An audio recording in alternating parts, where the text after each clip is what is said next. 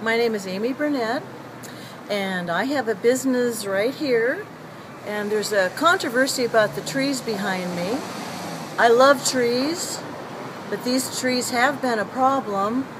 My husband thinks that some of them might be diseased, so that worries me a little bit. So I thought, if they are diseased, and if they have to come down, then we need the trees to be replaced.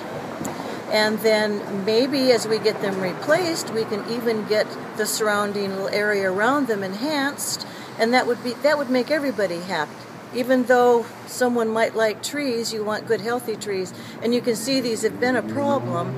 And even when they lose their leaves, the last few years, it doesn't seem right. It doesn't seem healthy. It just doesn't seem very healthy. Hi, I'm Bob Dollar, city activist, trying to save some of the trees on our 4th Street in Bremerton.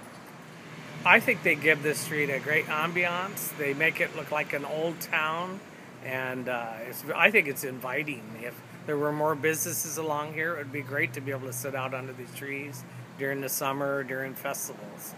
So I like it. I don't think they're too tall or too big. They look good.